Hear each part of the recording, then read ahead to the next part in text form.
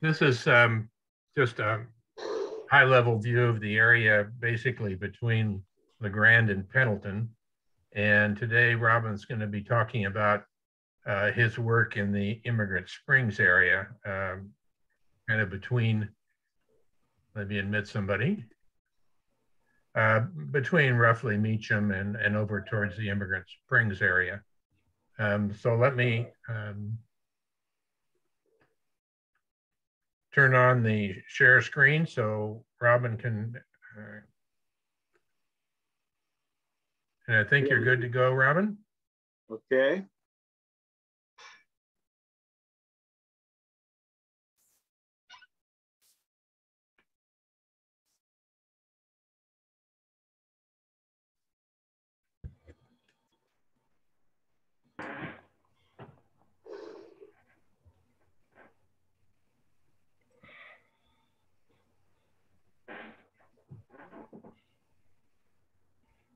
All right, can everybody see my map?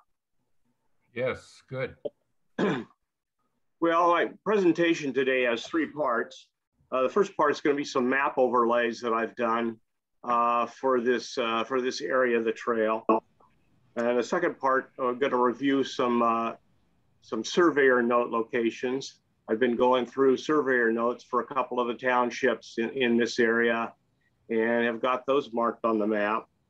And the third part of my presentation is going to be some emigrant camp locations.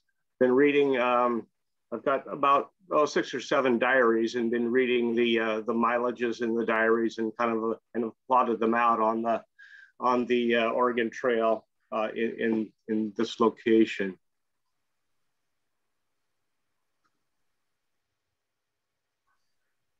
Okay, map overlays are called, the screen is CalTopo mapping software. And in CalTopo, the overlays are called map sheets. And they're created from digitized images, JPEGs essentially, of other maps that have information on them that doesn't show on the USGS topographical maps or the Forest Service maps.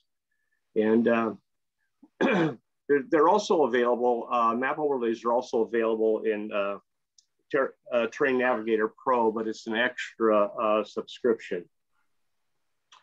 And my target area is going to be this area near Emigrant Springs State Park and the Meacham area.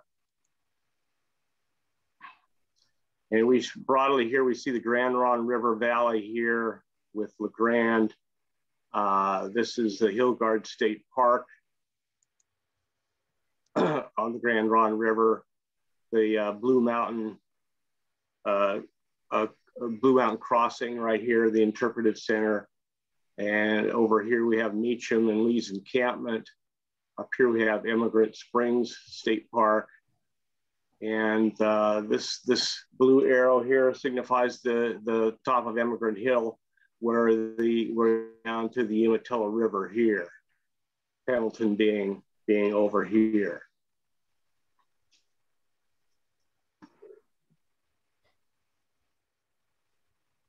First overlay we'll start off with is the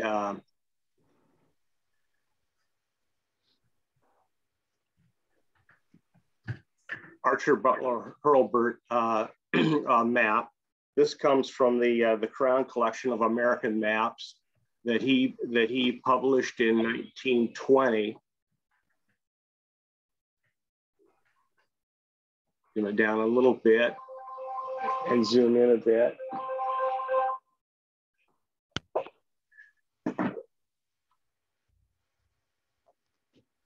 And essentially what he did was he mapped out the Oregon Trail from the Government Land Office maps. And zoom in a little bit more. And you can see he's got the Oregon Trail here. He indicates the Foster Toll Road here. This is Meacham Creek and Bear Creek, which is now Beaver Creek. And this is the Meacham and Lee's Encampment area. The dotted red line is the National Park Service line for the Oregon Trail. And I think that OCTA provided a lot of the a lot of the data for this. Is that correct, Dave? Yes. So I have this on here just as a reference here. Emigrant Springs right here. You'll notice that Mr. Hurlbert puts it over here, which is pretty interesting. The GLO maps don't indicate that, but that's one of the anomalies that you run into when you start looking at all of these maps.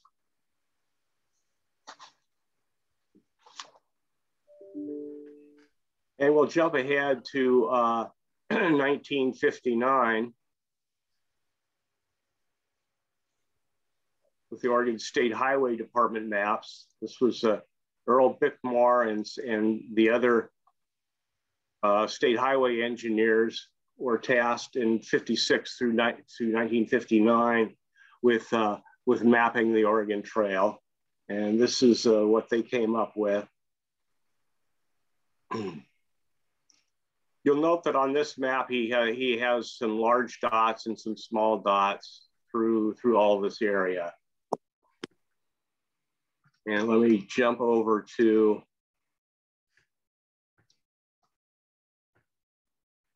and this is the legend on all 10 of the Oregon State Highway Department maps, showing the visible portions being the large dots and the just the recorded route being the small dots.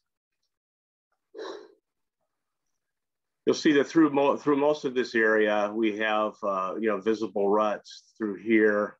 There's a break here, and as we get into Meacham, there's nothing through here. And then finally, north of Beaver Creek here, we have ruts all the way through here till we get to the the western, just to the west of Emigrant Springs State Park. And I'm going to turn off this NPS line here because it'll show on the overlays. Anyway, if we jump ahead about 12 years to 1971, we have the National Park Service Comprehensive Management and Use Plan, and this is their map for that area. And the legend for that map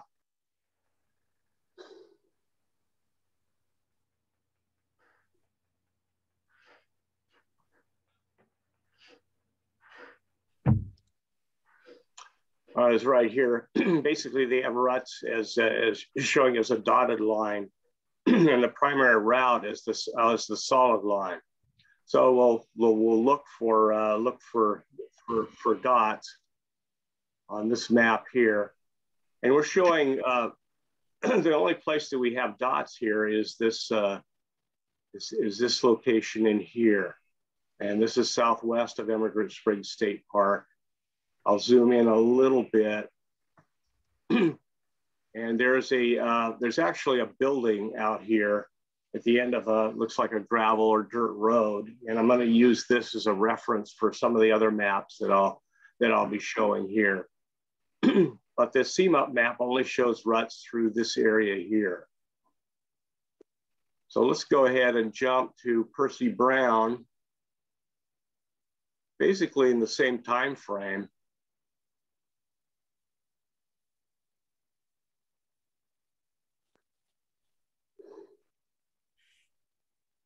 Now, Henry and I had a discussion about this map because of the legend.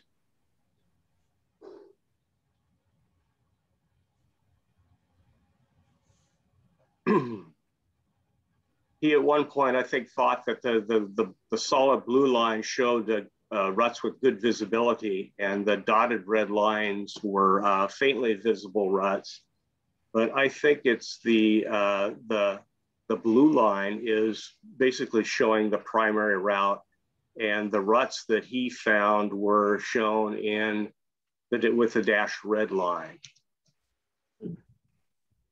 And my reasoning there is that the blue line, the solid blue line, which you can see through here, goes across the entire map.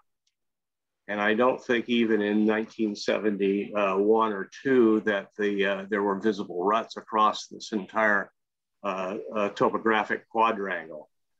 And well, he's got that all the way across all of Oregon. Right. From the Snake River to the Dalles. Yeah. It's a solid blue line. So I think that's just the primary route, you know, without regard to visibility. And the red dashed lines are the places where he found ruts.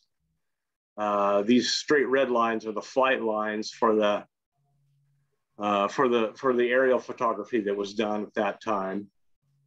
And Percy Brown also shows the government land office route here too, with the black line here. This is the Oregon Trail through here, and the toll road over here going through this area. And he shows this coming up right by Emigrant Springs and on north. And we'll get to more of that later when we get to the second section of the presentation, when we talk about the surveyor note locations. But let's move on to Aubrey Haynes's map. And he pretty much shows the same thing. He does not show the general land office map line over here. And he shows a solid black line from the primary route. And he has black dots here for the ruts that he found. And this map also has the flight lines. These are in the same exact location as Percy Brown's map. In fact, everything is pretty much the same. It almost looks like they were both working off the same base map.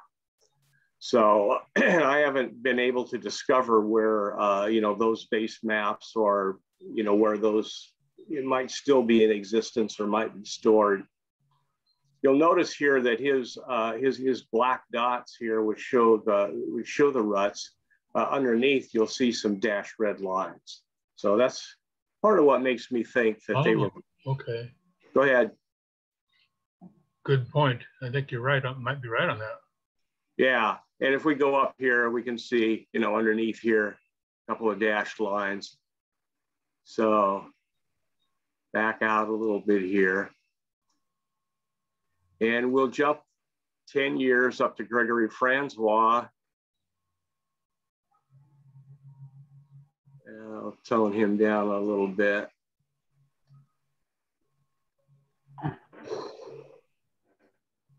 And his legend. Now he says the material appearing in red in his book incorporate few codes. The wider the two lines is the route, which has been determined rather arbitrarily at times to be the principal route of the Oregon Trail. All of the routes are indicated by lines half that width. The trail line is dotted when pristine or significant rut swales are visible today. So we'll look for dotted lines on his map here, and maybe zoom in a little bit on our target area here through Meacham. This is a solid through Meacham here, and then when you get the 2 Mile Creek area here, you'll see that he has kind of sideways dashes, but we'll take those for dots, going up to the west of Emigrant Springs State Park.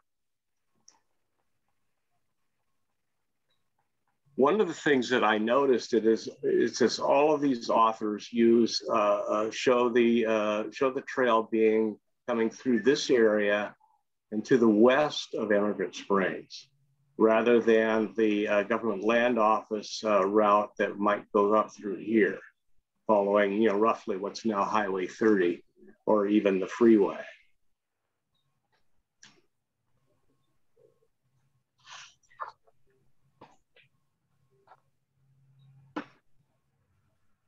And if we go forward another 10 years or so and look at John Evans's map, This is from Powerful Rocky. This is his map 3-20. Let's take a look at his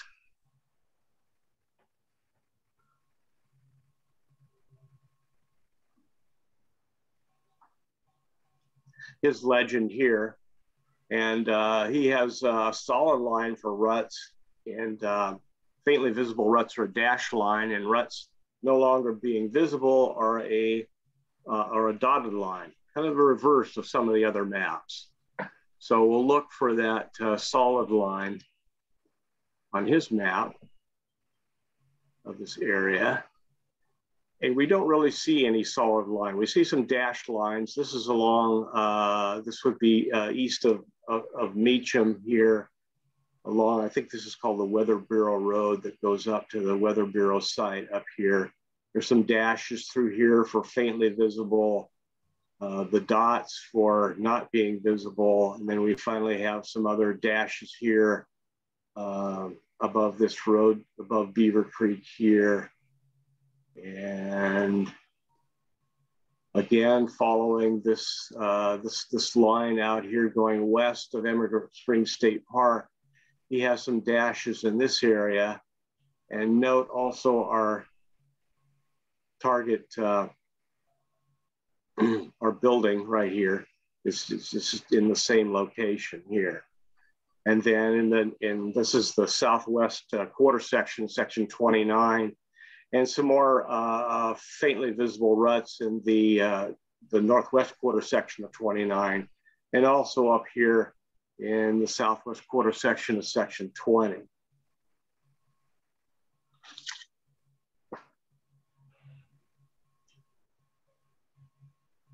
So pretty interesting stuff. Looking at the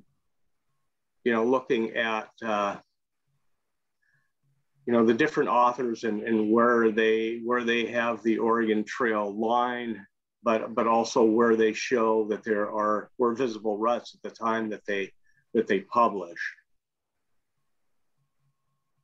And now what I want to do is show some these are just the ruts off of the various maps here. This is showing the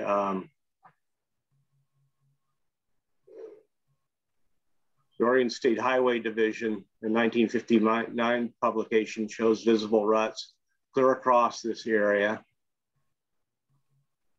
Emigrant Springs State Park being here in the top middle, and Meacham just out of the picture in the bottom right. And then if we go 10 years and look at the National Park Service Comprehensive Management and Use Plan in 71, we show that there are only ruts in this area. You'll see the green on the map here. Moving another 10 years forward to Gregory Francois, we show that he has ruts going across the entire area. So I'm going to remove this and this so we don't block the other. Here's Percy Brown's ruts.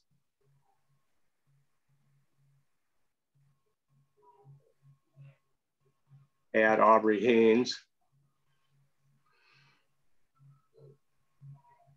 And add John Evans. So it looks like at least, three of these authors really agree on where visible ruts are. The Comprehensive Management and Use Plan only shows them in this area and not up here. I'm not sure why that is, but that's what the maps show. Robin, I think you're aware, I don't think that Haynes and Francois actually visited much of Oregon. They visited a few places. I'm sorry. The Haynes, I didn't mean to include Haynes. Now I'm confused. But I think they're basically copying each other, rather than original research. I guess that's what I was trying to say. Yeah, Dave, this is Roger. I joined late here, but Greg once told me that when he got to Oregon, he was, I don't know whether it was time situation or what, but he relied on a lot of the local information that was already out there for Oregon. So I would use Greg's with a grain of salt. But you're right, it's that. I don't know about Haynes. I think Haynes looked fairly closely with Percy Brown. I agree, yeah. Yeah, so the question I would have is which authors actually walk the ground? So, and we know the first person we looked at was the Oregon State Highway Division, Earl Bickmore, and and I think that he probably did walk the ground, but I've not been able to discover any documentation for any of that. I have a 3-page letter that he wrote to probably his boss explaining what his methods were.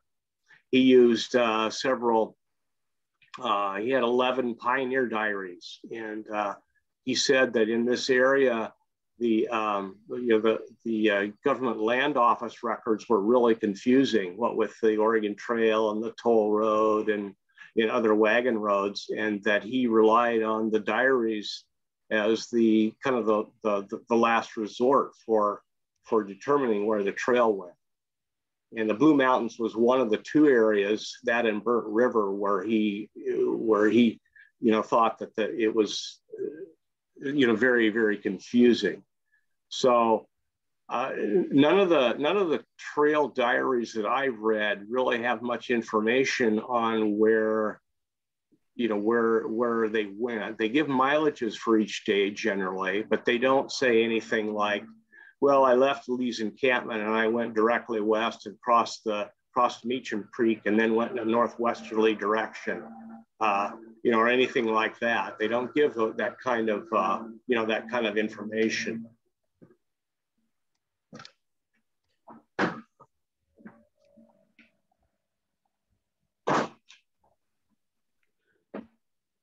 Robin, this is Lee. Hey.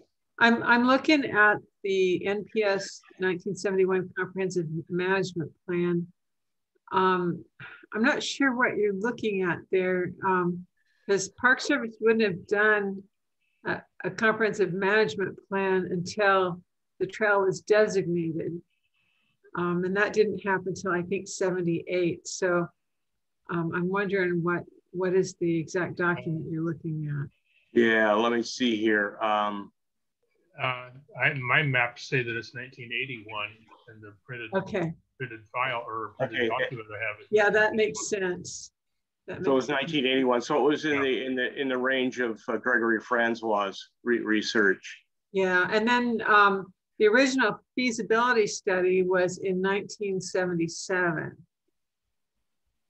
And I'm just checking here, see what kind of maps there might have been with that. I'm sure there were maps, and my understanding is that those feasibility study maps, which was evaluating the trail for designation as a National Historic Trail, that was based on Haynes's work.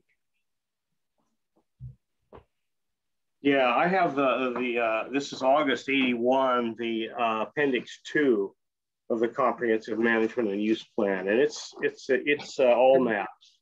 Yeah. Okay. All right. Yeah. But feasibility study would predate that, and that's from I think I said 77. Okay. So I've got the date wrong. This should read 1981. Okay. And if you want, I can see if I can make the original feasibility study available to you. But as I said, I think that was all Haynes's work anyway.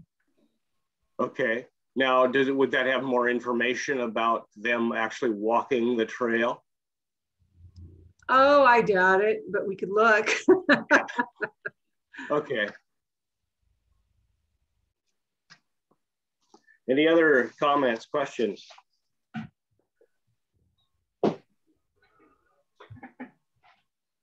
All right, we're going to move on to the second part of the presentation, which are the surveyor notes.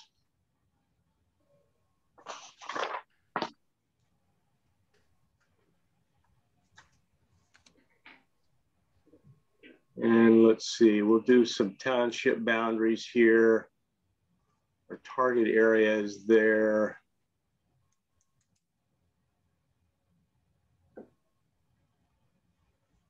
Hopefully I'm not making everyone dizzy.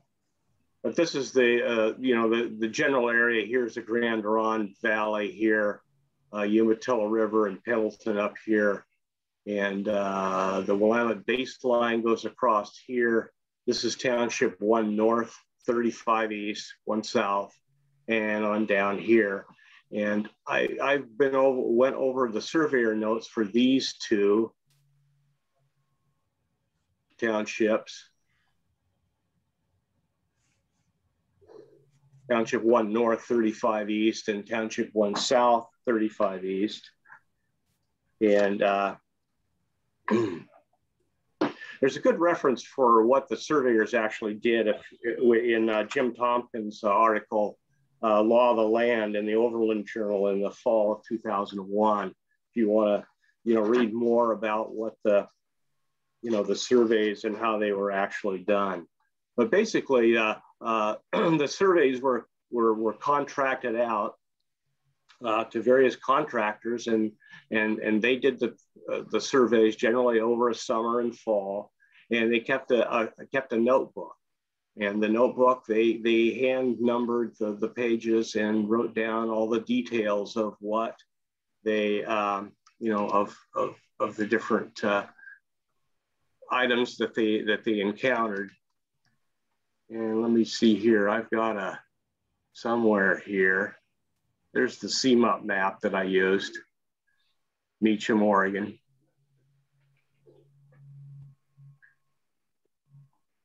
Yeah, here we go.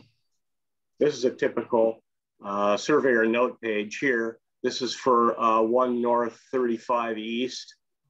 And his handwritten page numbers up here. When the notebook got back to the government land office, usually in Oregon, I think during this period, it was Eugene City. They put a stamped page number on it. And now when you go out to the BLM website and you call and you look at these surveyor notes, this stamped page number is part of the file name for this particular image of the surveyor notebook.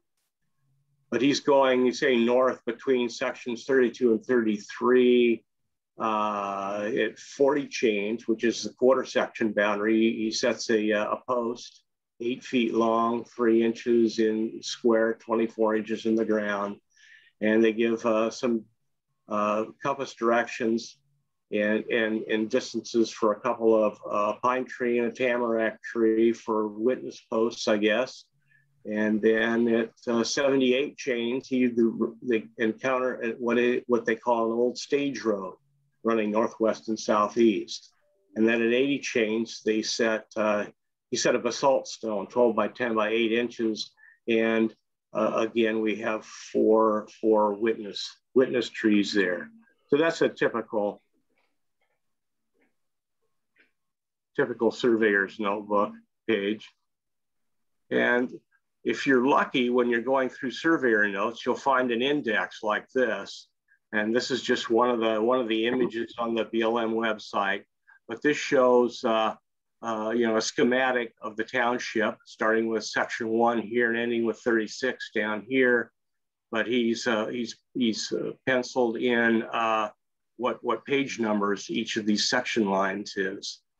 Unfortunately, when you go to look through the surveyor notes, what's really useful is to have the page number for the government land office stamped page number, and that's not on here. But this is very helpful.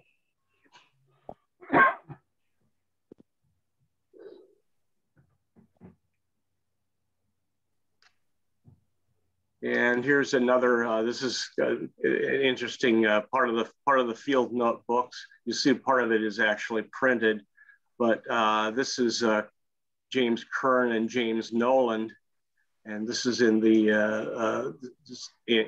our area here in 1887. They started in June and ended in August, but he had a compass man 3 chainmen, and 2 axemen. So chainmen were probably, I'm not exactly sure how they did it, but he probably had 2 chains. That's why he's got 4 chainmen.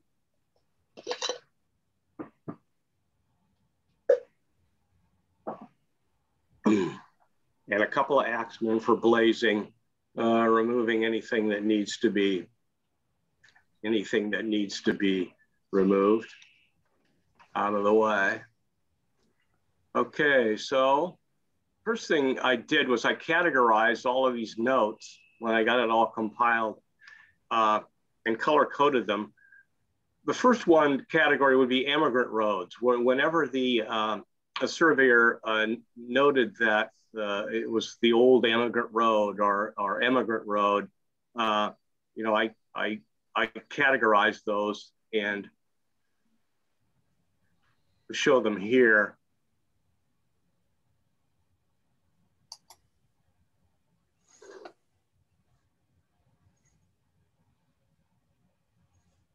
And you'll note that these locations are all in Township 1 South, Range 35 East. This is Emigrant Springs State Park here.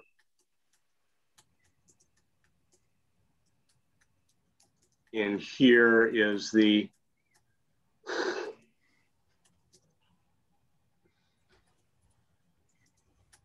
that's Lee's encampment, according to Evans. And Meacham right here. And you'll see that this goes, these surveyor locations, and this is where the old emigrant road crossed a section line. Now this light green area here is an 1864 survey. So some of these are fairly early, like this one. David Thompson and Daniel Chaplin. Old Emigrant Road, course northwest, 40.6 chains east of the section corner. And here's the typical file name of the survey note image on the BLM website.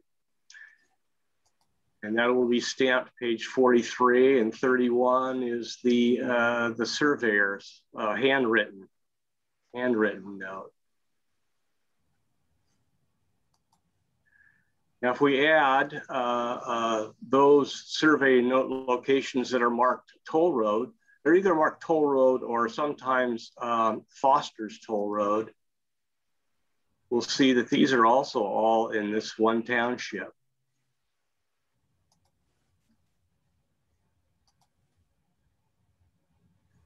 And they roughly parallel the emigrant road to the west.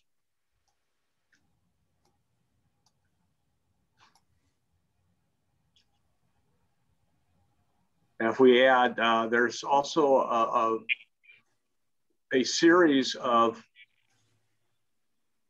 surveyor locations that are marked where the road is marked Pendleton-LeGrand Wagon Road. And you'll note that these are all in the next township north, Township 1 North, Range 35 East.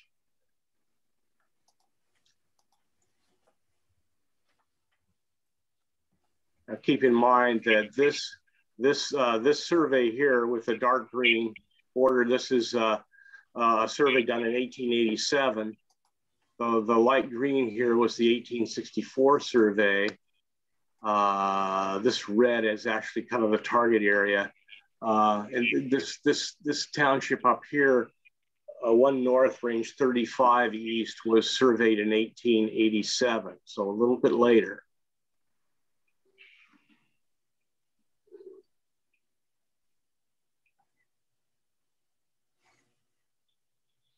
So if we look at it from kind of a 50,000 foot view,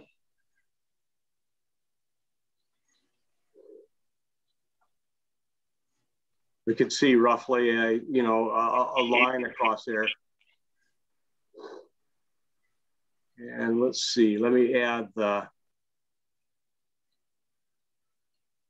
is our dashed line for the Park Service route.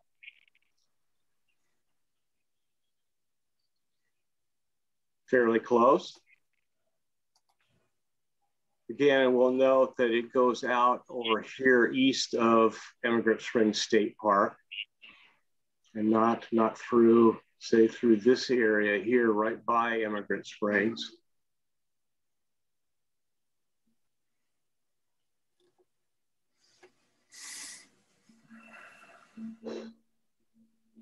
Okay, in our fourth category, the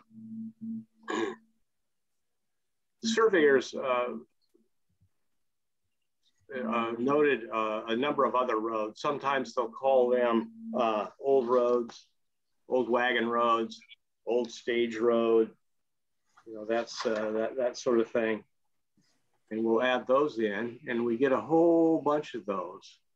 And these are all from 82 and 87. We'll see there's a whole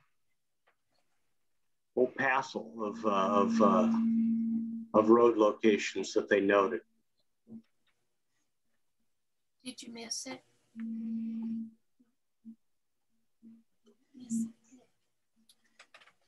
And if we kind of focus on this Meacham, Emigrant Springs area, this, for instance, is a wagon road, east and west. Okay, noted by James Kern and James Nolan on their survey in 1887. This in here is an old stage road.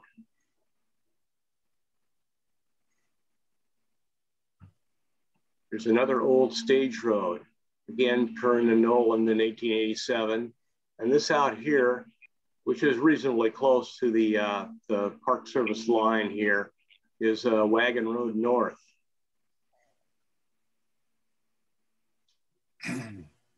One of the things that struck me about in doing this is that if we follow the National Park Service line here, we don't have any surveyor notes for anything in this area. All we have is the old stage road here. And we have this, this notation here for a wagon road. And as we go east of Emigrant Springs through this area, we have nothing in this area here. The closest we have is over here on the freeway, old stage road. And this seems to rather fall in line with this note location and this note location and this note location. Now keep in mind that these surveyor note locations are all on section lines. They didn't you know, randomly survey, you know, by just walking around. They followed and measured section lines. So whatever they found along that section line is what they put in their notebooks. And there's things from, you know, when they crossed a creek, they noted what direction it was running in and how many lengths across it was, and that sort of information. So they were quite detailed. But that's kind of some of the anomalies that I found, you know, in this area, looking at these surveyor notes.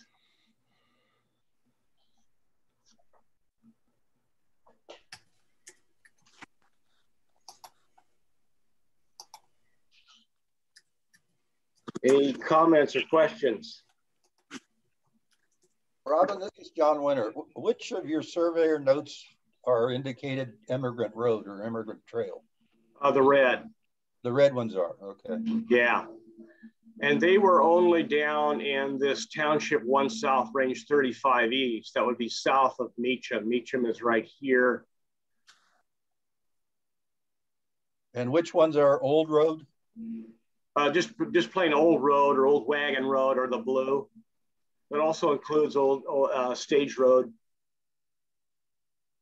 The purple here is the toll road. Sometimes it's labeled Foster's Toll Road. this 1864 note says just toll road, bears southeast and northwest. But if we go down to say this location for the 1887 or 1882 survey, it says Foster's Toll Road. I don't know who Foster was, but he had a toll road apparently.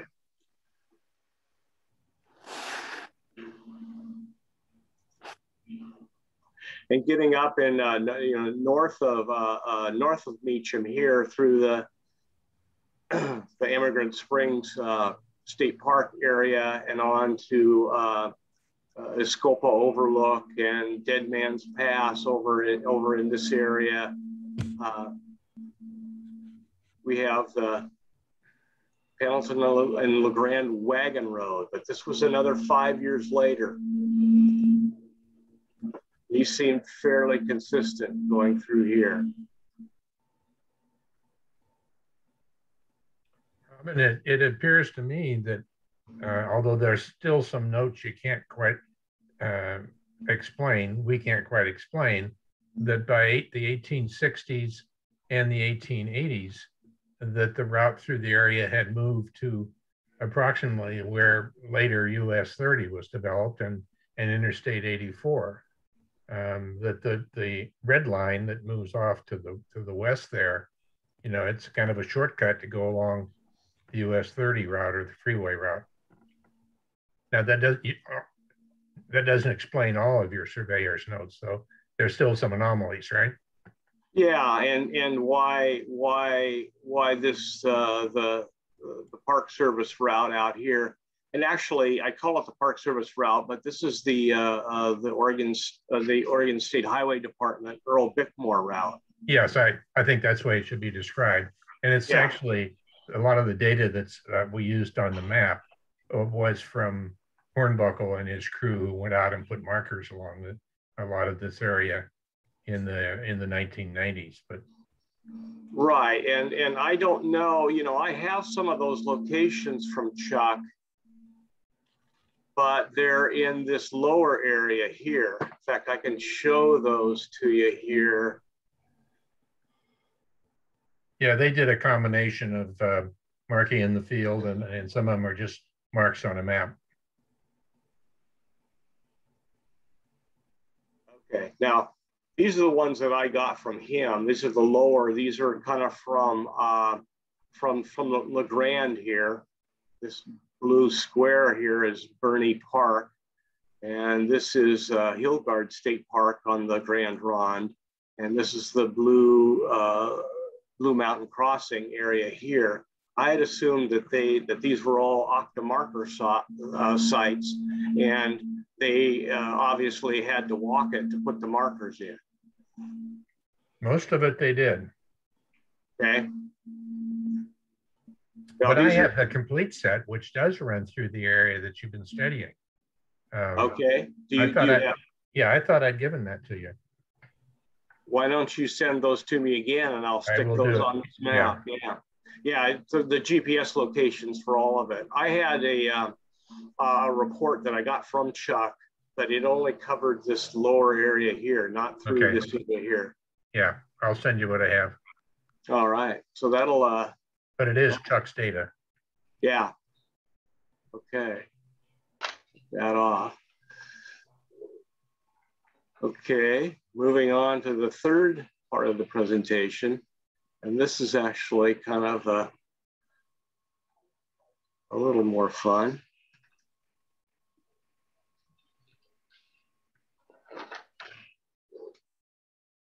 Oh, I forgot to show my typical surveyor's map here. But you've all seen these before. This is showing the Emigrant Road here and the toll road coming just to the west. This is the 1864 survey in right by Meacham.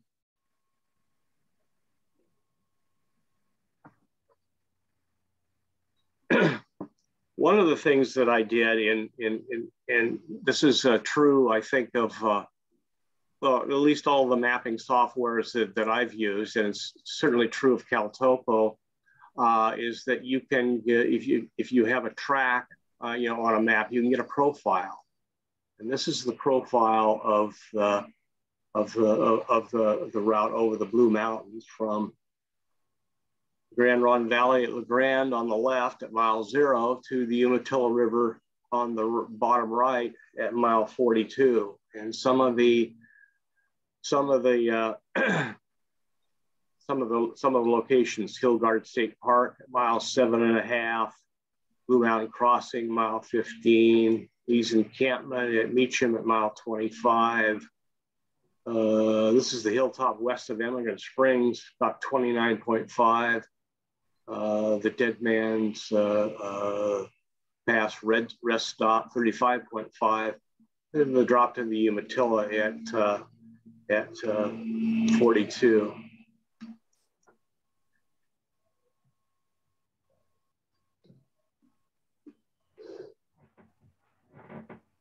First diary that I went over was for Joel Palmer.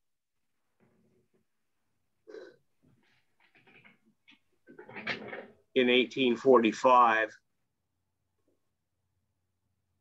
And he showed on the 12th of September, we traveled 7 miles.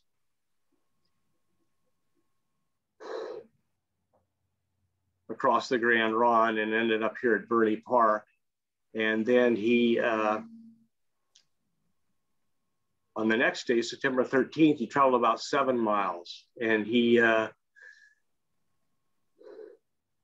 says, this day we traveled about 7 miles from Grand Ronde. The road ascends the Blue Mountains. 2 miles is quite steep and precipitous. The road is very stony. At the end of 4 miles, it takes down the mountain to Grand Ronde River, 1 mile in distance, then crosses. Here's another bottom covered with grass and bushes where we pitched our encampment. So his first camp was at basically Emigrant Springs State Park. And I arrived at these, let's see, let me go to another. My trail mileages document here, Joe Palmer. And I went over the diary for each day, and I kind of in red, I put the number of miles that they say that they went, and my comments were in blue, and at the end at the total mileage. Okay. If you add up all of Joel Palmer's mileages, it comes to 42 miles, which is exactly what our dashed red line says.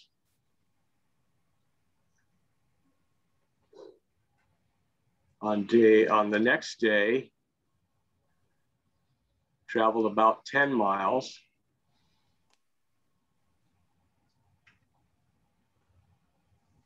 And we could follow these on the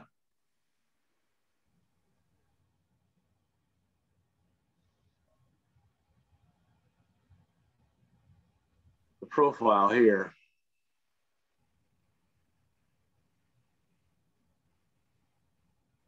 About 17.5 miles is where he camped.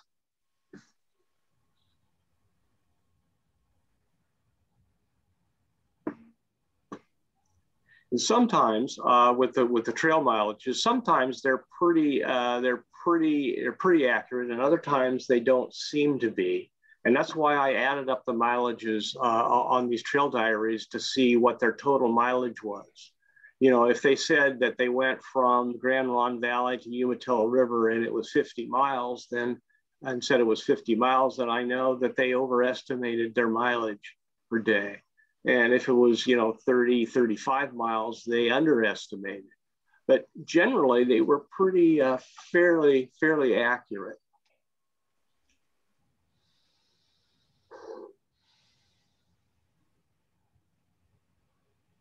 Here's his camp at Emigrant at Hillgard State Park.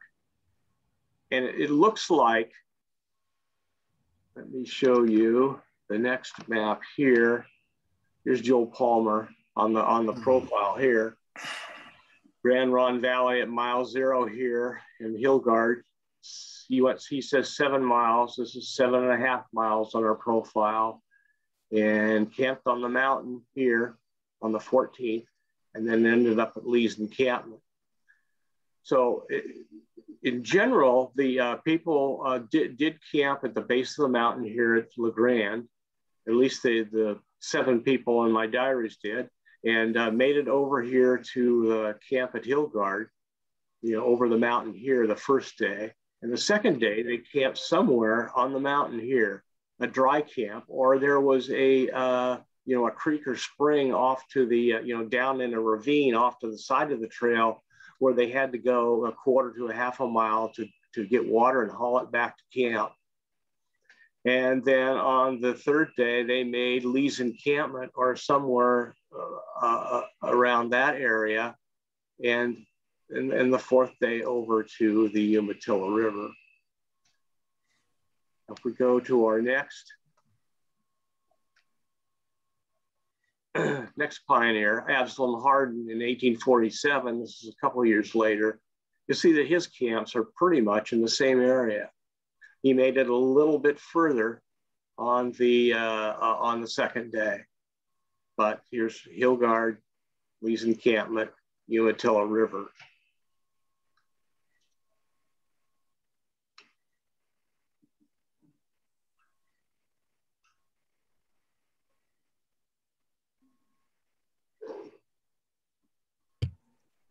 Here we have Hillgard, camp on the mountain. Over here we have Lee's encampment at Meacham. Here's Emigrant Springs, and then down to the Umatilla River.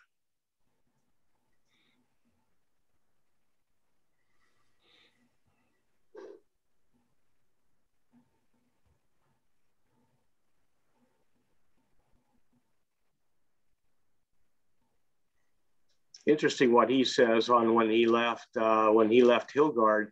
We started and traveled 10 miles. You will take care to fill your kegs in the morning, for you will not find a drop for 10 miles. Oh, this is the next day. Traveling to Lee's encampment, where they camped on the mountain. This point is called Lee's encampment. The day before,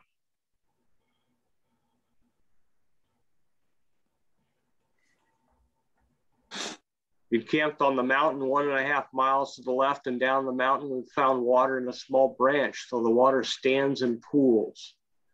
So that was typical of camping somewhere in the, say, the Blue Mountain Crossing. Blue Mountain Crossing is at mile 15 right here, so they were just beyond that.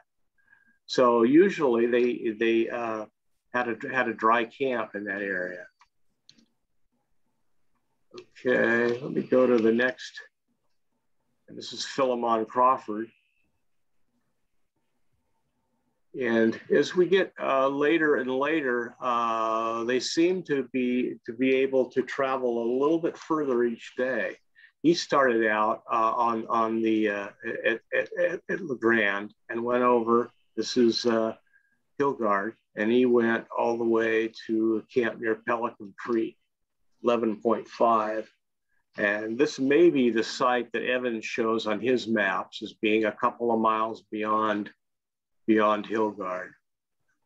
Again, they camped on the mountain, and Lee's encampment is at mile 25, and he went another couple of miles to about the area of 2 Mile Creek.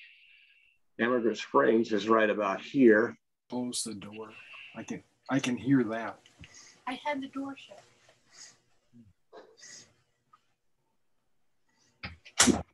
You want to mute yourself so we don't hear you?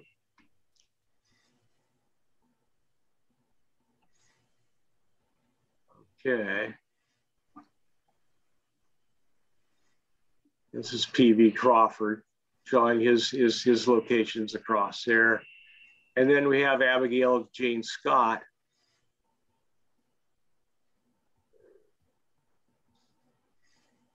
Camped at Le Grand, came over actually beyond Hillgard to camp at the what I call the Evans camp, and made it quite a bit further the next day, but still camped on the mountain. and then camped a little beyond Lee's encampment at 2 Mile Creek before heading to the Umatilla River. Let's zoom in a little bit on some of this here. Some of the Pioneer mileages are rather flexible. When we get to our next person, which I think is when we get to Cornelia Sharp, we'll see that her mileages are really flexible. She'll say, you know, we went 10 to 12 miles today. Well, there's quite a bit of leeway in 10 to 12 miles.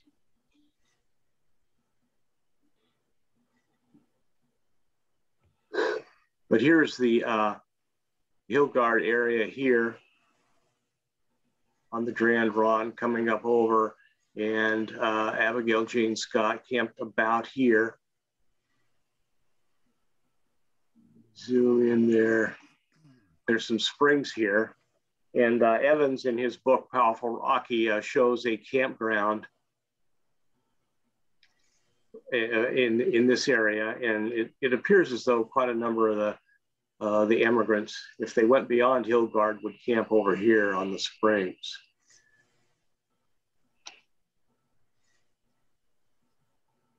Okay, and let's see, she camped on the mountain again.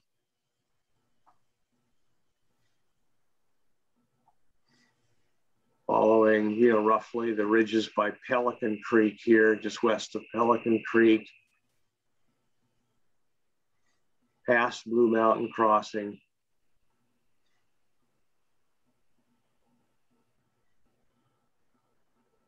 Past the Mount Emily interchange here, Road 31.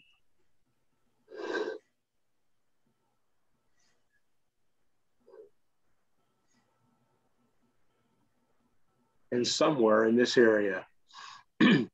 Again, the mileage is, you know, vary so much.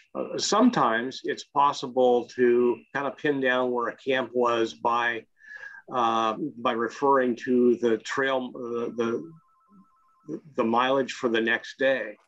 Like this camp might not be, you know, you might be in a location that's pretty approximate. But if it says, you know, we did the next day we went X number of miles to Lee's encampment, then you can measure back from that known location and pinpoint pinpoint the location where they camped the day before. And I have her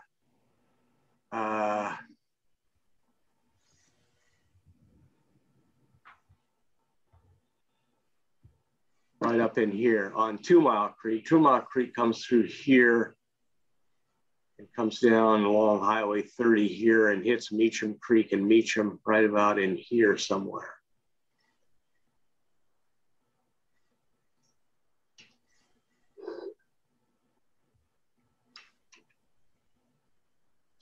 John Tully Kearns in 1852, he started off at La Grande and then went all the way to this Evans camp, 2.5 miles beyond Hillgard here. And then he made it the next day all the way to Lee's encampment. So 15 miles of pretty rough road, but this was in 1852. This is another 7 years after Joel Palmer made his journey. Robin, this is Gail. You talk about this Evans camp. I went out there with Jack Evans in the 1990s, I guess. Yeah. And there were all kinds of artifacts laying in the bottom of the creek bed. Yeah. This goes up a pretty steep hill. There's no water in there. So this is an excellent camp. There was lots of evidence of people having camped there. Yeah, yeah. And this, you know, the diaries that I've looked at, it looks like, you know, several of the 7 that I've looked at in detail did in fact appear to camp there. Now, if they didn't just come over the mountain from LeGrand and camp at Hillgard, they could camp here. And it's just a speculation on my part, but it seems like as we go forward in time, maybe it's possible that the road got better and they could make a little bit better mileage. But that seems to be the case here. He camped here, but the previous emigrants have all camped somewhere up here on the mountain in a dry camp where they had to go down to water and haul water up from a creek, quarter to a half a mile.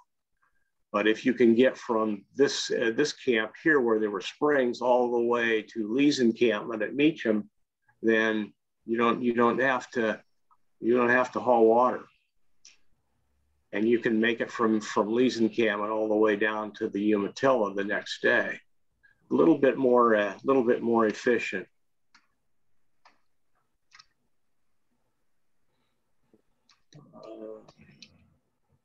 Let's see. Yeah, and here we'll come to Cornelia Sharp. And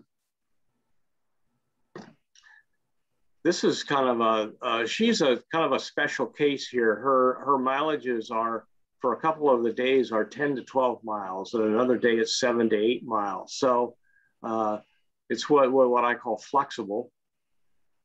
She did not camp at LeGrand. They camped a little bit short of there, somewhere along. Let me go back to the map here.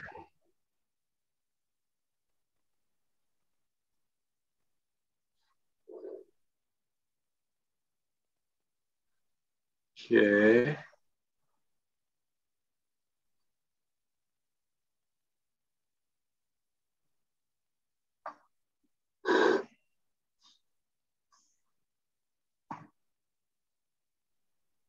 Somewhere in here. This is LeGrand in the top left.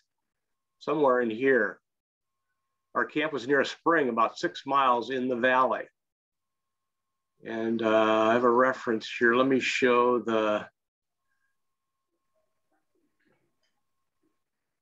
here we go. This is the trail from, this is actually from Farewell Bend all the way over here. There was an alternate route along the base of the mountain here at some point. I think I got this line from Evans, and this is from the Park Service line. And at some point they merged, but she camped somewhere in here. So the next day, she was going up over the mountain here west of LeGrand, down the hill to Hillgard, but then continuing on and going over here to what I call the Evans camp here.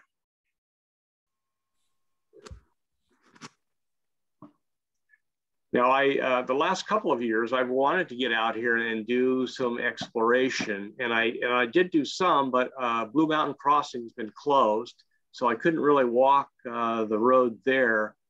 And a lot of it, the other parts are in private land, so I couldn't do that, but I did do some exploration here. A couple of days I went up and walked this part where the road comes down off of the top down into Hillgard. Pretty interesting.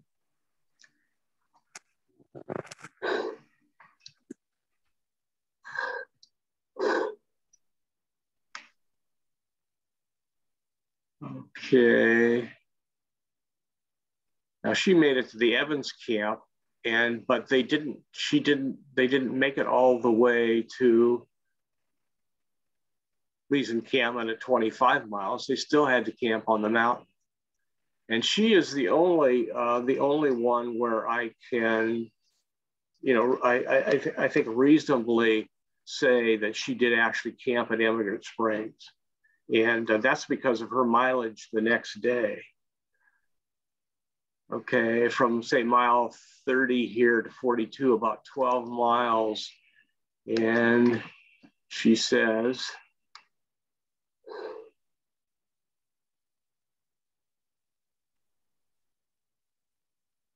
this day we traveled 7 or 8 miles, camped at an opening in the timber grass plain in an excellent spring. And the next day they went 12 miles, which brought us to the valley of the Umatilla. So subtracting 12 from 42, you get mile 30, which is about Emigrant Springs. Opening in the timber grass plain in an excellent spring. So that's what makes me think she in fact did camp at Emigrant Springs.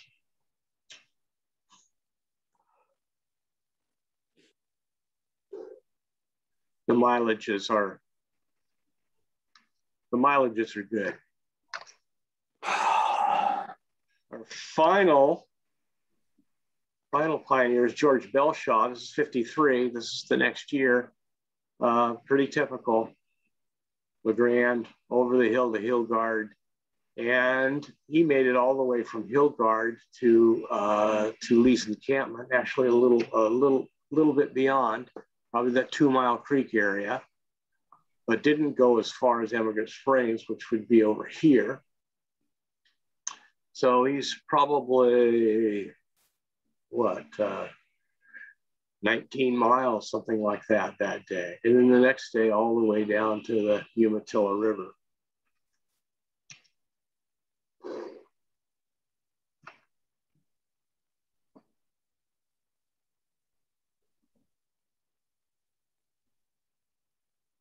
Questions, comments?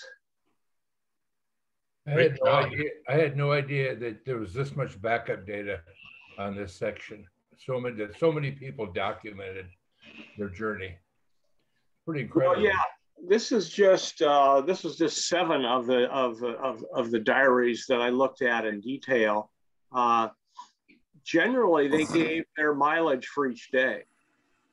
And sometimes they broke it down. We went up this hill 1.5 miles, and then we went up this other even steeper hill for 0.5 mile because we had to double team. And then we went 2 miles to another place where we camped, and we had to, go down into the ravine for water, that sort of thing. So they give their mileage. Was this their entire journey from when they left? They did it on a day-to-day basis? Pretty much, yeah. I mean, the diaries vary, of course. Some of them stop at some point. They just, somebody just got too busy or tired or whatever and didn't continue the diary. But generally, that's the case. I used Stephen Dow Beckham's a couple of publications, his for diary references, and sometimes I went to the actual diary because they're still available. Say on the OCTA, the OCTA website, and some of them are available on the Internet Archive. I've actually purchased some. You can get some of the old pioneer transactions from the late 1800s through the the early 1900s of their annual meetings, and they'll have diaries published in those. And I actually bought one of those on eBay, and and got the diary that way. But I'm just going over the diary entries for the Blue Mountains, kind of for this project.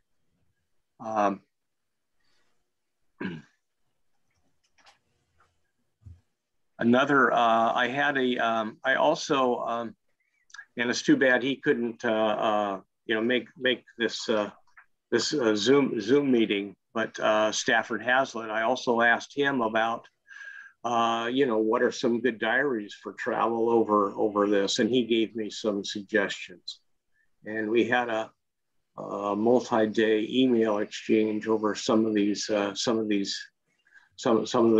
diaries. Some of the early people, when they crossed the Blue Mountains, they actually followed the route that Fremont later took by coming down the valley here to, say, to Elgin, and then over this way through Tollgate and down. I think I have Fremont.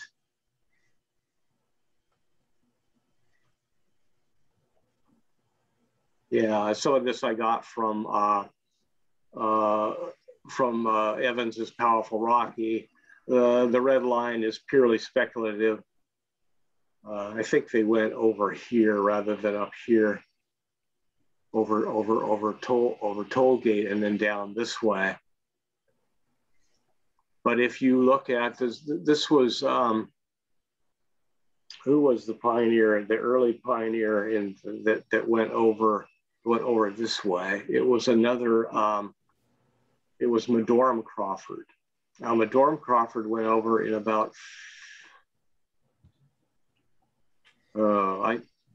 It was early. It was 42. It was before the actual Oregon Trail, and he went over this way. He had another couple of trips in 1862. He went back to New York to visit his father, and he went over and back then, and also in 1865. Those later trips, he did come over this way, but his first trip out, they came this way. And if you a careful reading of his diary shows that that's what he did. He got into the valley, he camped on a creek, okay, and then they were met by a couple of Indians with trapping gear, and he said the Indians put him on the the company's trail, and by companies I think he meant Hudson Bay Company. But they went across the valley and they came to the same creek that they had camped on and followed it down. Well, in the Grand Ronde Valley, down means toward Elgin, toward this way. And the Hudson's Bay Company Trail came over the mountains here. And I have a publication from Hudson's Bay Society of Peter Skeen Ogden's, and it has maps in it, and it shows their route coming up from Fort Nez Perce up the Umatilla and across this way. And if you read in Peter Skeen Ogden's diary, early on they did come over somewhere here, but he said this was really stony. It was really rocky and stony, and they had discovered this area coming up the Umatilla and coming across here, and it was much gentler and far less rugged. That was in the 1826, 1827 time frame. So there's a lot of information, in the diaries, and if you get out the map and start plotting, you can't always be accurate because the diaries aren't that accurate. Like I say, none of them say, we went out of camp and we went west for half a mile and then we went northwest for 2 miles, and they don't give directions. They just have mileages. So, and the reason I plotted them on this red dotted line, the National Park Service line, or in my target area, the Earl Bickmore line, is just to be consistent. Robin? Yeah. This is Steve Ludeman, and I have a question on the first part of your presentation where you talked about the National Park Service and the Earl Bickmore line, and southwest, you indicated on your map, southwest of Emigrant Springs, there were still some wagon ruts in those areas. Are those visible today? I don't know. Again, this is private land. Okay. So I haven't hiked out there. Okay. Yeah, so I don't know. I just going over all of the maps, you kind of see, here's visible ruts clear across this whole area, and then 10 years later, they mostly disappear, and then in another 10 years, there they are again. And I think that people are just sort of copying each other as time goes through. They the Oregon State Highway Department route is really what people have settled on, you know, in this area. And all of the authors pretty much stick with that route. Mm-hmm. Do we know anything about the history of logging in that area? Has there been extensive logging between the 1950s and the present time in the areas where we're looking at that route? Boy, that would be, you know, that would be like a Forest Service question. And, Right. and I don't know. I do know, let's see, let me show you some parcel data here by owners. Some of these, and we'll,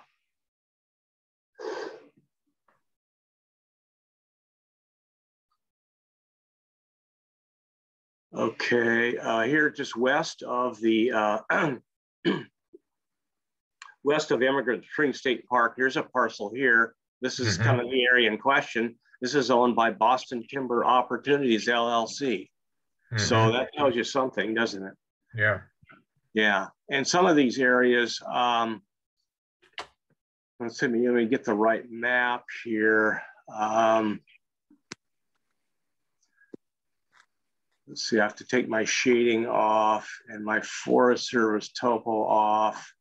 This is the scan topos. These are probably from, this is the USGS topo map from probably the early 60s with some, you know, they they did do some photo revisions in the early 1980s.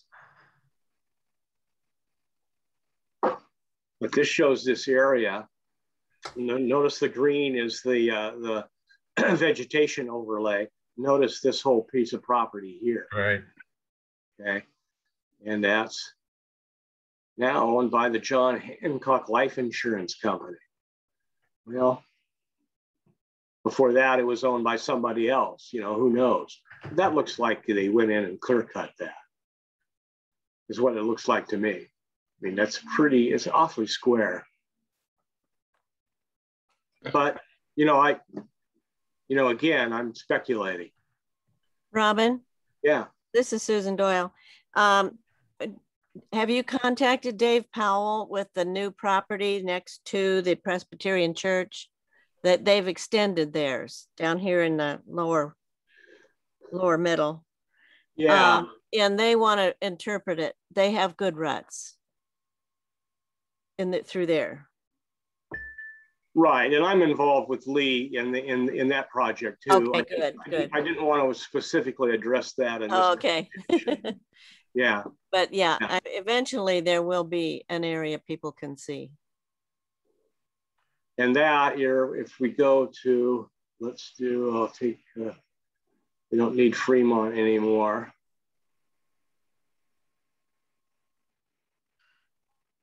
And if we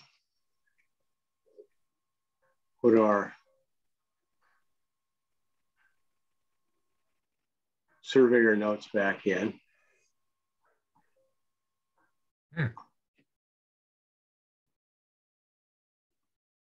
We can see where the surveyors found ruts in that area. Mm-hmm.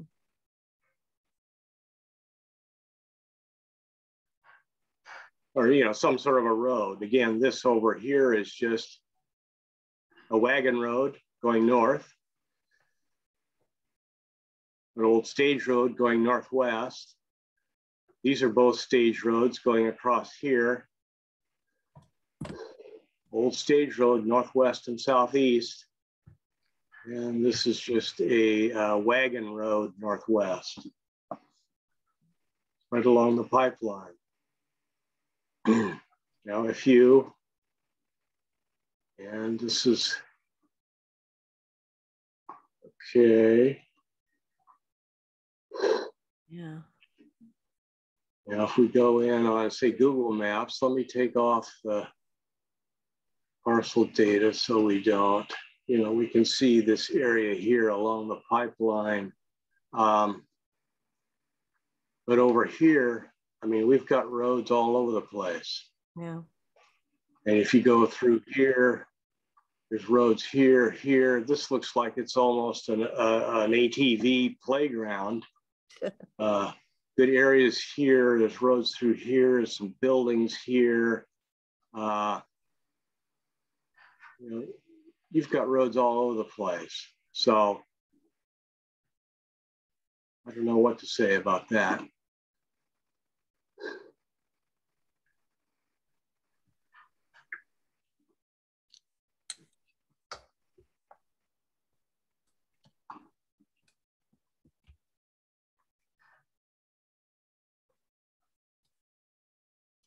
Do you think it's possible that some of those stage roads could have been wagon trail before the stage coaches started developing or using them? Yeah, it's hard. You know, it's hard to say. If you these particular lines here, if you go to the actual map, let me see if I can find the.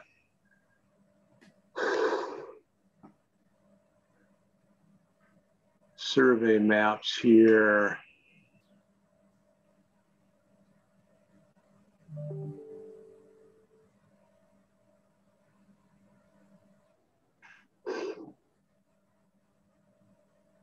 Yeah, here we are. This is the 1 North Range 35 East.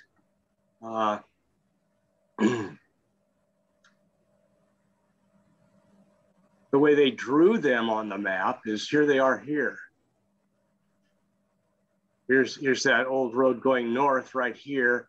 Here's the stage roads right here, and this old wagon road here. But on the as they drew them on the map, they're sort of orphaned. In other words, where did this road go? It didn't cross. It didn't cross this section line because they would have noted a road. It didn't cross this section line because, well, the same thing. Where did they go from here?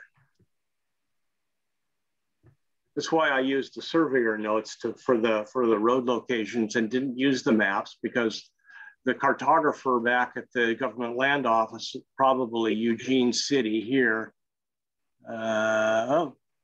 Portland, Oregon, June 14th, 1890, you know, drew in roads here.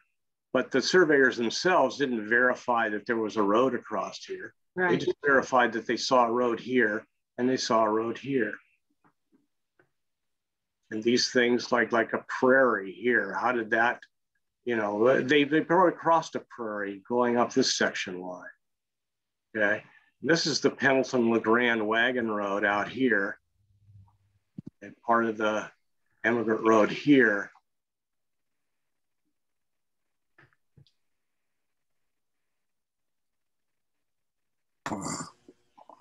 So, yeah, I don't know. I mean, I think that's an open question.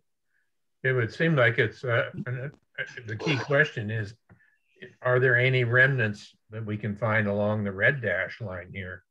And that wasn't apparent when you showed any of the aerial images that there was any remaining disturbance, but it may be buried in the trees like other sites. But it seems like determining if we can find any evidence in that area. And if you can't, then you start thinking more about those stage roads. Yeah, but you know, I don't know. The Emigrant Road here, you know, is shown by the red ones show a continuity, shall we say? And the Foster's Toll Road here shows a continuity. Right. No, I agree with you on that. Yeah. And and likewise with the Pendleton-LeGrand wagon road, these are all just sort of, except for some of these, which are right along Highway 30 and the freeway, kind of fall in line with those. But these are just sort of out in space, you know, like some of these roads over here, old road. There's northwest and east. Yeah. Both down and toward the bottom of the creek here, and likewise over here, wagon road. You know, again, this is you know, 1880. Well, this would have been 1882, so fairly late. What were people out there doing that they would have built roads? Probably Meacham had people living in it. I don't know. There could have been ranches at different places. There could have been logging. I know on some of the, especially the 1882 and the 1887 surveys, they show, in the surveyor's note, the railroad survey that eventually went through Meacham and then down Meacham Creek. You know, they would have needed railroad ties, so there might have been activities for, you know, to do that, and just for building in, you know, Pendleton and LeGrand, come up in the mountains to cut trees and bring the logs down and you know, for lumber to build houses. So I don't know, you know, there might have been, you know, cattle grazing, sheep grazing, but that wouldn't necessarily mean that people would have roads. Well, I think the road that swings to the west is probably the easiest route you could get through the area if you weren't going to take time to build roads. But as soon as they started building roads and making improvements, then the road moves over to where I-84 and US 30 are.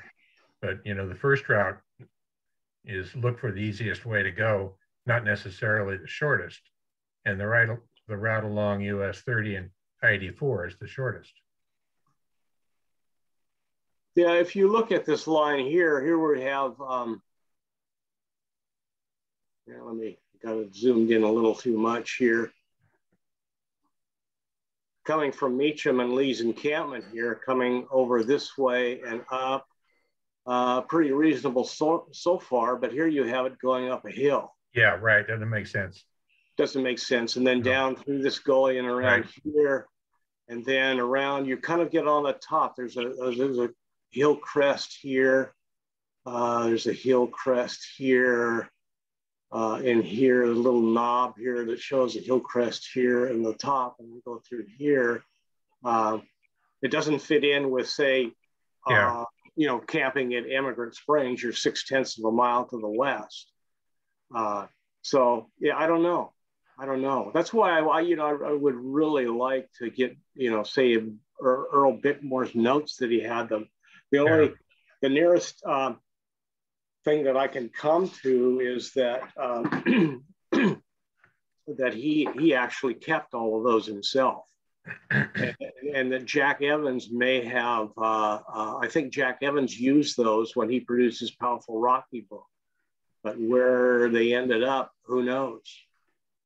You know, I had a email conversation that included, you know, Stafford Hazlitt, and you know, I asked him about, he mentioned a confidential archive, but he wouldn't tell us where it was because it's confidential. So, you know, it was a dead end. I even found Earl Bickmore's grandson on Facebook. You know, and Steve Bingold did some work kind of tracking, you know, what you know, his relatives, maybe there was somebody still in the you know, Oregon area that might know something, but they're all dead ends.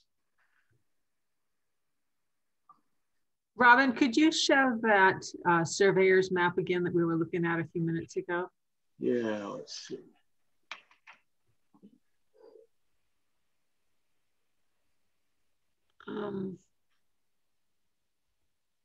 Okay, so I'm wondering, see the wagon route right to the right of your cursor. Yeah, and it comes up and it turns west. Could that connect with those remnants to the left? Is there some kind of geological feature there, topographical feature, where it says 80, looks like 80,000 there? Yeah, so that's 80. That's measuring the number of chains across the section. Okay, so instead where that road tees, could it have continued west and gone around some hilltop or feature and connected with those remnants? Yeah, the map, you know, obviously doesn't show that, but that's the top of section 33. Let's look at, the top of section 33. We've got the, the Pendleton LeGrand Wagon Road going right through here. And then these, what they drew on the map was just sort of speculation about where the road might have gone. Right. You don't have anything down here or over here or even in between here. You just have these. And this is Old Emigrant Wagon Road. This is from the early 1864 survey. And then if you go up here to this is the 1887. This is the Pendleton LeGrand Wagon Road. Okay. This seems to me through here to be, Pendleton LeGrand Wagon Road may be just the Old Emigrant Road evolved. I've always wondered how the surveyors wrote down the name of something and they knew it was the Pendleton LeGrand Wagon Road or an old stage road that made them decide on that terminology. Well, they were they were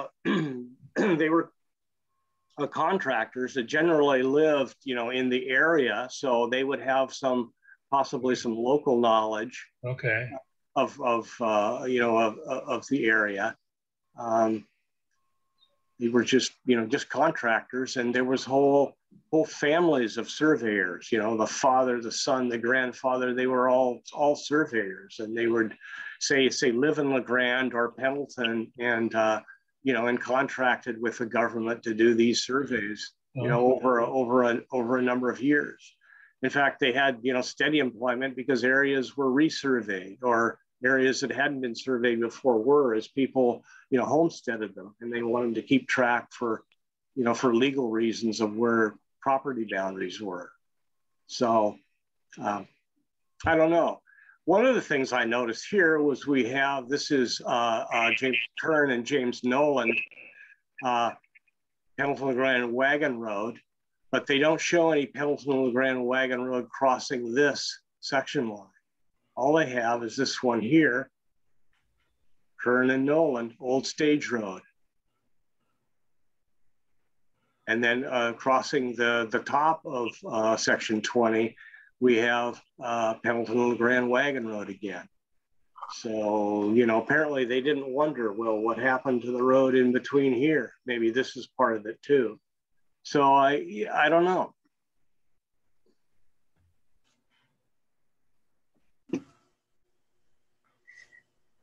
This is Wendell, and I don't know if it's germane to the discussion, but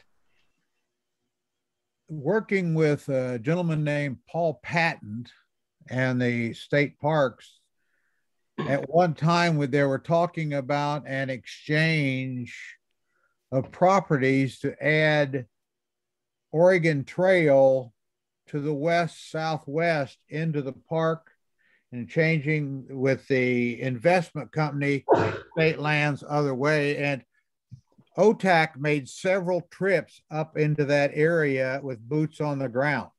And now we are dealing with the red dotted line. We're not dealing with survey markers, and we're dealing with what is, I'm going to say, local history. And we know that sometimes combines historical fact with mythology. Let's just put it that way.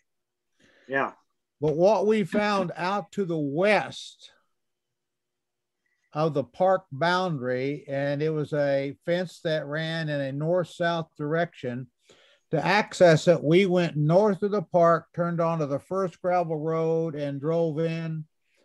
I wasn't driving, but we're approximately 3/4 to a mile, and then you turn back southward to the left, and back there you accessed what appeared to be trail ruts climbing a hill. There were dual ruts with supposedly a grave in the middle. I don't know if the grave ever proved out, but there were a parallel set of swales going up a hillside and moving off to the northeast, and it was always assumed that it would link back to the further trail route lining up in the curve to Dead Man Pass. But there were potential trail swales and ruts all over the hillsides in that area. Now, some of them were obviously new logging roads, the area had been logged, but when you stepped off the road and looked in the brush, they looked just like the stuff behind you. And as germane to the discussion, we went to the south, I'm saying southwest corner of the park property. And we were told that that was a trail route coming up, and we were said that was part of the church property. It had benches sitting along it, coming up and joining across the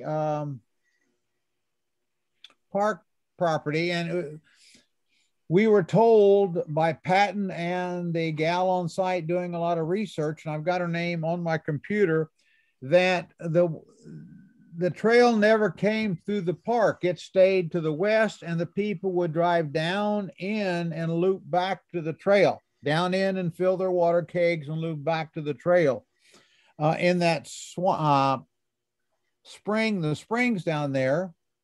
And in contention at that time were some trees that they were alleged to have hub rubs on them coming through that area.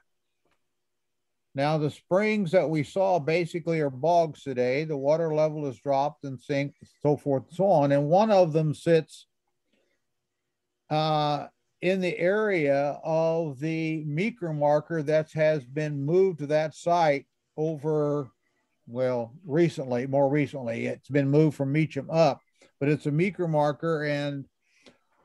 We were told that the trail never came through the park per se. It always stayed off to the west, and that they would simply swing down in to fill their kegs to go on down the trail.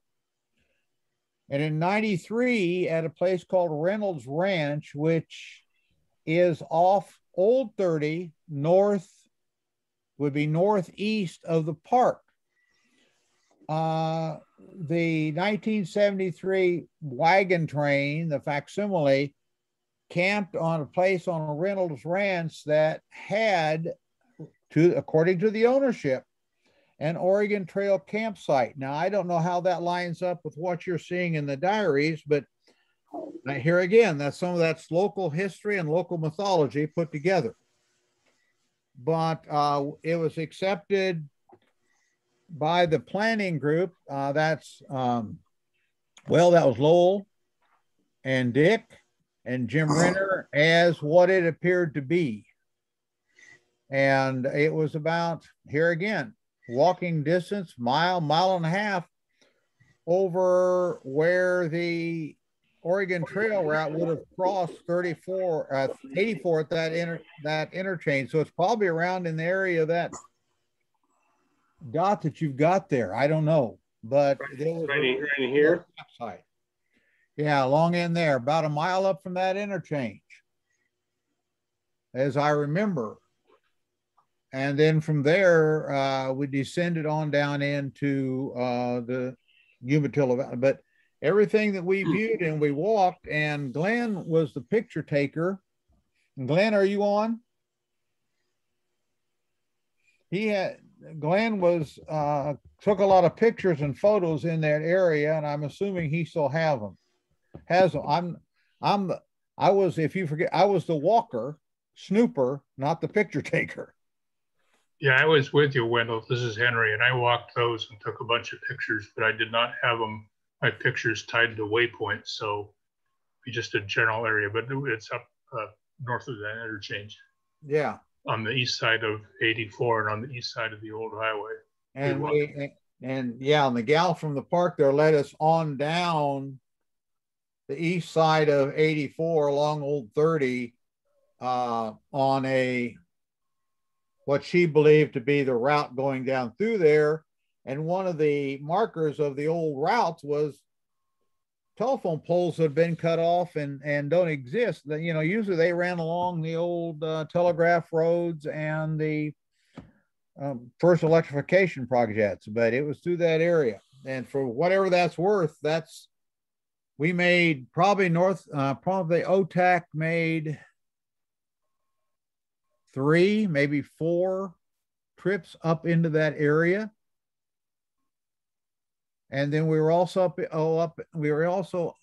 in that area with the OTAC and Jim Renner and that group, Ackerman and Tiller OTC planning for the 93 sesquicentennial.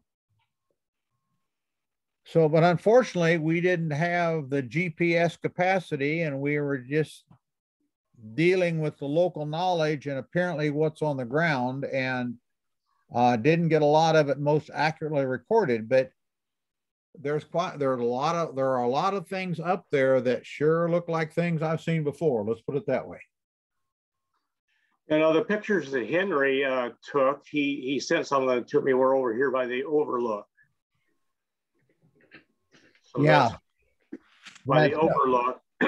And some of the other authors show ruts through here along Highway 30. Yeah. Okay, so that's definitely part. Now, when you were in the park, you say that you went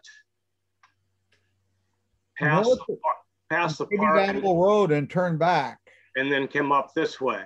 That's right, because that was that area that at one time they were speculating to maybe doing an exchange with the investment company and adding it to the park because of the trail swales and things that were in there.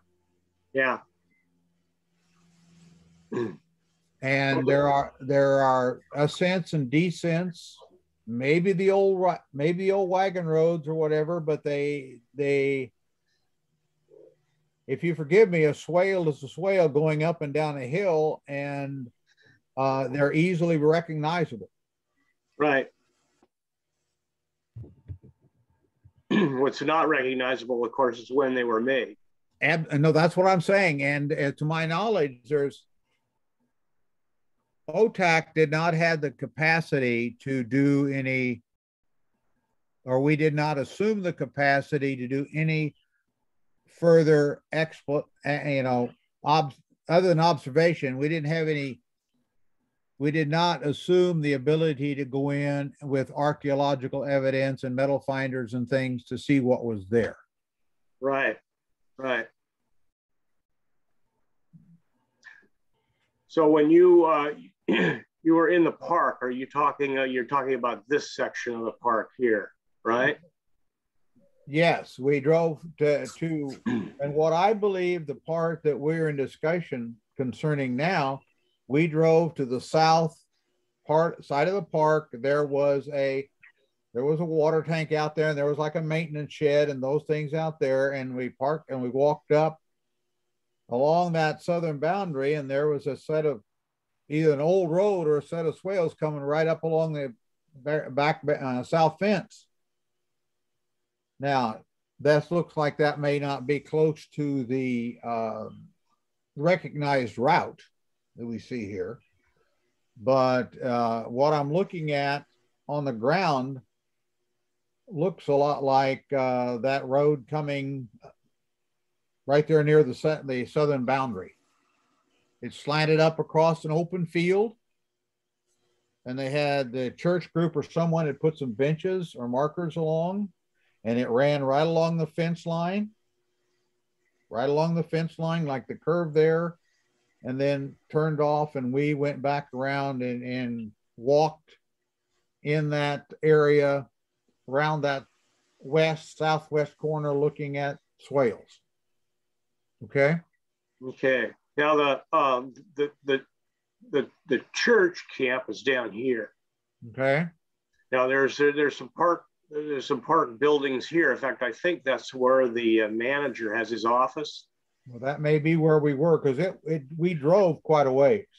Yeah, you'd have some maintenance buildings there and yeah, some equipment and that sort of thing. And I think the manager's office is down here. The church camp is over in here. Okay. Let me get. And all I'm saying is, and that's recollection from 02, 04, 05, 06. I mean, that's quite a ways ago. Yeah, yeah.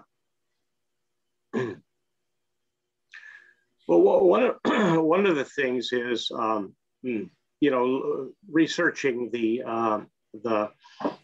surveyor's notes is that it's a whole lot easier now than it was back in, even in Evans' time, let alone Percy Brown's and Earl Bickmore's era, they had to actually go to the location where the, where the maps and surveyor's notes were actually kept and go through them by hand. Now they're on a website and you can, I've got all the surveyor notes for 2 townships downloaded and sorted by, page number. So I can go, I can go through them. It's a big job to go through them, of course, because you're reading, all of this handwritten text, which is a challenge in itself. But I have access to the maps, which are sometimes helpful. Sometimes some of the stuff on there is speculative. They show a creek. Well, where is that creek? I don't see a creek there now. That sort of thing. Mm-hmm. So it's just a whole lot easier now. So and then also documenting photographs in swales and such with GPS. That's everybody's got a GPS on their smartphone. But 20 years ago, maybe 10 years we did, but 20 years ago, 30 years ago, 40 years ago, they didn't even have handheld units. So. And Robin, down there where you said the maintenance, the office of the director and stuff, that visually lines up with what I'm remembering in my mind. Yeah. Much okay. better than, okay. Yeah. It slatted across, it ran along the fence line a ways and it broke off. So that is what visually I see in my mind, my remembrance of how that came across. Right. Now this is Oregon state land. This is the church land here. And also apparently they own this in here. And this is the John Hancock Life Insurance Company here and here. State of Oregon owns a little piece there, it looks like.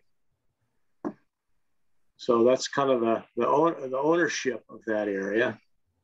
Hey, Robin? Yeah.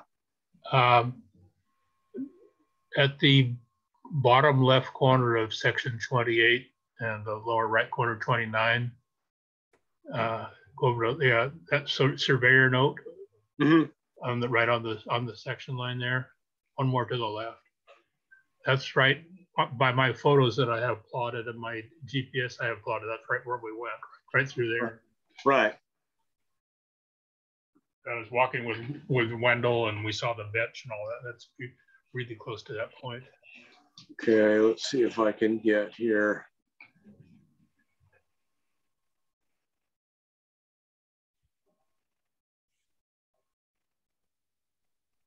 There's your locations for 2013. And these are your waypoints for 2014, but I haven't tied those in with any of your photos yet. Yeah, so, okay, that's the one I'm talking about now. The right at that section or the intersection of all those sections, 28, 29. Right. Okay. Yeah, that green and white dot line is where Wendell and I walked up. Okay. I think that bench was right up just above or pretty darn close to where the section line is there. Yeah. Okay. Okay. So you sent me all the information so I can tag that photo into one of your waypoints. Yeah. That's all in the document you sent me. Okay. Yeah. I haven't gotten to that yet.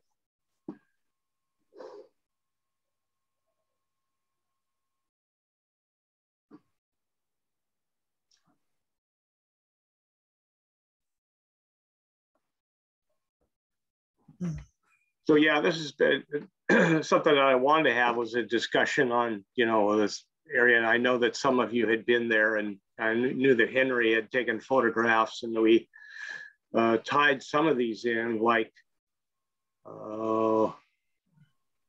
here's this waypoint is tied into Henry's photo number 161.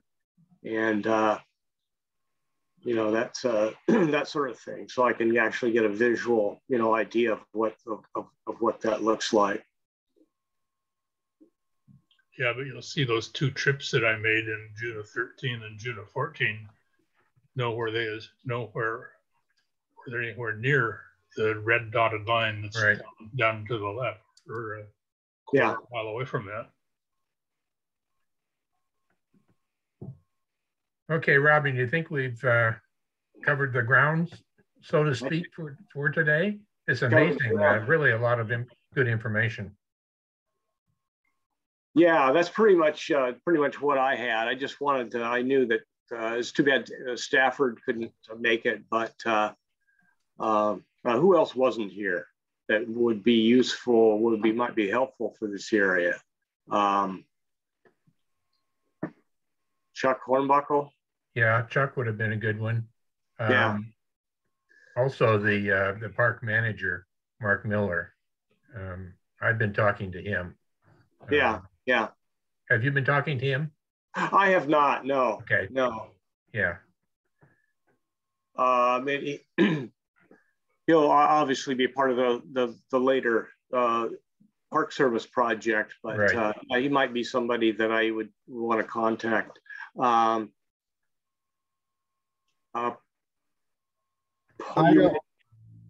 ahead. This Wendell, and I don't know if he's still available, but the person that we worked with up there all the time was a guy named Paul Patton. He was getting close to retirement age, I believe, and so he may be retired. I don't know if you can contact him or not. I will send you. I think I've got the state phone number for him, though. I don't have a private number. Yeah, I know Paul. Okay. Actually, through another acquaintance of mine who's a photographer, and actually took a trip out to do some, Fort Rock and that area to look at caves with him, a couple of 3 years ago. So I know Paul. Was he the park manager? He was. Well, okay. And also it was like he was a department manager. He was over several parks, but he was a direct contact we had with as OTAC. He was the man that led the tours and was the contact for anything on this potential exchange that never happened. Yeah. Yeah. I think Mark Miller's his replacement, and because he has kind of the same responsibilities covering. It's not just Immigrant Springs, it's all the little parcels in that area. Yeah, the last time I was with Paul, he was at Smith Rock. So. Okay. Okay, I want to thank you very much, Robin. This has been great, and really a wonderful summary of all the research. It's extending over almost 70 years now for some of this research, and you really brought it together nicely. I'm very impressed with the CalTopo software. You're beginning to convince me on this. It's quite good, and I'm not sure I understand what's being shown now. That's your screen. Yeah, I'm getting an echo here all the way through. That's kind of interesting. So have you stopped sharing? Yeah, I stopped sharing. Okay. Because I'm seeing a mirror image of you off into infinity here for some reason. I'm not sure why. Boy, yeah. I think I'm still seeing your screen. I'm not sharing anymore. Well, I was happen. We're seeing somebody, so I'll turn it off and see what happens. There's Henry. There we go. Okay. I accidentally clicked on something and there was my picture. No, the CalTopo software, this is a subject that we want to explore more in our mapping workshop and things, but remind me, the CalTopo is $100 a year? Well, that's I have the $100 a year, but there's actually you can use a lot of it for free, and there's another couple of options. I don't know. I think there's a $50 option and a $20 option. Yeah. Depends on how many map sheets do you want to have on any one map? That sort of thing. Okay. Okay. It's tied in with their server resources and such. They also have a product called SARTopo, which the search and rescue teams use because it has a communication feature where you can be out in the field, have a CalTopo on your Android or Apple phone and be able to communicate with other team members. So. Okay, well, something for others to explore if they're interested in using some of these different software packages. I want to remind you, we have another Zoom meeting this Saturday at 1 p.m. And the subject of that is going to be Howard Driggs and Ezra Meeker and their work, early work on the trails organizations and how that evolved. That's at 1 p.m. on Saturday. If you, Marley Shirtleff has put out an invite to all the chapter members, but if you'd like to attend that and don't have access to the link, contact me, welchdj@comcast.net, and I'll make sure that that you get the link on that. I think that's it. Anybody else have anything they'd like to share with the group? I think one thing I can say is just this presentation just made me realize what a valuable contribution Robin is making with his knowledge and detail. It's incredible. All the information you just threw out at us and the thoroughness of your research. I want to thank you. Yes, excellent research. Excellent. Yeah, I would just want to get out there and hike and hike through that area, and hopefully this summer I'll get a chance to do that. Like I said, I was over at there the past 2 summers, but Blue Mountain Crossing was either shut down for the forest fires or for the pandemic. So want to get out in the field. Yes, don't we all? Okay, I think we're all set. Hey, thanks, Robin. Thank you all for attending. All right. See you next time. Thanks, Rob. Okay.